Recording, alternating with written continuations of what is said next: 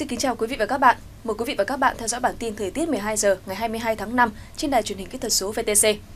Thưa quý vị và các bạn, quá trình hội tụ gió trên cao, nguyên nhân gây mưa cho Bắc Bộ hoạt động yếu nên mưa chỉ xảy ra chủ yếu tại khu vực Tây Bắc và Việt Bắc về đêm và sáng.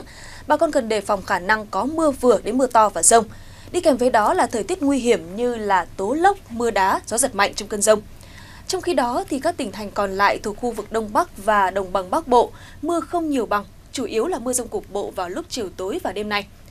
Tuy những cơn mưa không xảy ra trên diện rộng nhưng cũng làm cho thời tiết trong ngày hôm nay và ngày mai dễ chịu và bớt oi bức hơn. Nhiệt độ cao nhất ngày phổ biến trong khoảng là 30 đến 33 độ. Sau đó sang ngày 24, ngày 25, mưa giảm nhanh, vùng áp thấp phát triển trở lại nên nhiệt độ sẽ có xu hướng tăng và trời oi nóng với nhiệt độ trưa chiều tại khu vực Bắc Bộ. Trong đó có thủ đô Hà Nội xấp xỉ từ 33 đến 35 độ, có nơi 36 độ. Dự báo mưa dông xuất hiện nhiều trở lại từ ngày Chủ nhật cuối tuần tại khu vực Bắc Bộ. Ở miền Trung, ngày hôm nay nắng nóng cũng bớt gay gắt hơn. Từ khoảng chiều tối đêm nay và ngày mai, các tỉnh phía Bắc từ Thanh Hóa trở vào cho tới Nghệ An khả năng là có mưa rào và dông. Những nơi khác từ Hà Tĩnh cho tới Thừa Thiên Huế thì phổ biến là vẫn ít mưa, ngày oi và khá nóng với nhiệt độ dao động trong khoảng là 32 đến 35 độ. Sau đó đến ngày 24, ngày 25, mưa giảm nhanh, trời có nắng nhiều hơn nên nhiệt sẽ tăng thêm khoảng 1 độ mỗi ngày, lần lượt là 33 đến 36 độ trong ngày 24 và 34 đến 37 độ trong ngày 25 tháng 5, trời nắng nóng. Trong khi đó thì khu vực từ Đà Nẵng cho tới Bình Thuận trong 3 ngày tới, toàn vùng chỉ có mưa vài nơi về đêm. Ban ngày thì trời vẫn có nắng với nhiệt độ cao nhất ngày dao động trong khoảng là 33 đến 36 độ.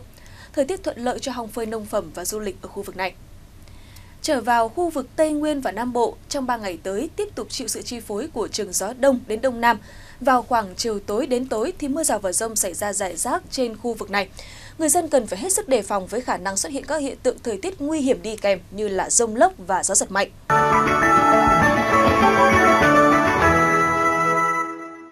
Và tiếp theo sẽ là phần dự báo chi tiết trong 3 ngày tới cho các khu vực trên cả nước. Tại phía Tây Bắc Bộ, trong ngày mai, mây thay đổi đến nhiều mây, đêm và sáng có mưa rào và dông. Nhiệt độ cao nhất ngày trong khoảng là 30 đến 33 độ. Sang ngày 24 và ngày 25, mây thay đổi ngày nắng, chiều tối và đêm có mưa rào và dông vài nơi. Nhiệt độ tăng dần, đạt mức là 32 đến 35 độ trong ngày 25. Phía Đông Bắc Bộ, ngày mai mây thay đổi đến nhiều mây, có mưa rào và dông rải rác, tập trung tại khu vực Việt Bắc. Cần đề phòng khả năng có gió giật mạnh trong cơn dông. Trời mát mẻ với nhiệt độ cao nhất ngày chỉ khoảng là 30 đến 33 độ. Sau đó từ ngày 24, ngày 25, mưa giảm ngày nắng, nhiệt độ tăng dần, đạt mức là 33 đến 36 độ trong ngày 25. Về chiều tối và đêm thì có mưa rào và dông vài nơi.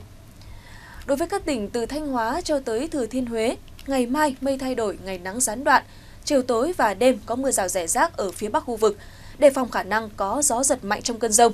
Nhiệt độ cao nhất ngày phổ biến trong khoảng là 32 đến 35 độ. Sang ngày 24, ngày 25, mưa giảm ngày nắng nóng, nhiệt độ tăng dần lên mức là 34 đến 37 độ trong ngày 25.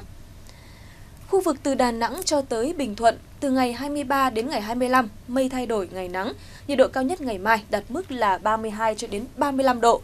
Sau đó thì tăng lên 33 đến 36 độ trong ngày 24 và ngày 25. Về chiều tối và đêm thì mưa rào chỉ xảy ra vài nơi.